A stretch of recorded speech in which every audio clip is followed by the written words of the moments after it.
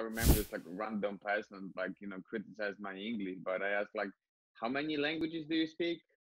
And they say English. I was like, okay, so I speak two fluently. So, well, I might making mistake, but it was like random person. And I can give a piece of advice because I don't see myself good in camera, and I was super bad as everyone to degree, hating my voice, like sound of my voice, like the worst thing possible. When I recorded myself for the first time, I heard my voice. I was like, oh my goodness, this is how I sound.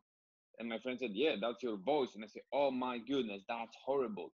However, when we start building startup business, uh, there was two business partners back in Poland, two of us in Scotland. So we need to communicate a lot with regards to the business. And when you were typing messages, it was super time consuming.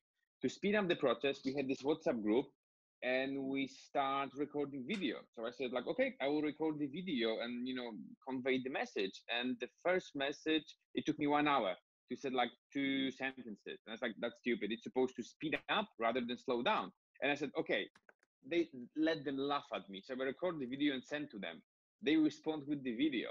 And actually we started having this funny game, like recording funny video, talking to each other. And we've been doing for 1.5 years. Over this 1.5 doing in safe group, I just got used to my voice. I realized I'm not as bad as I thought.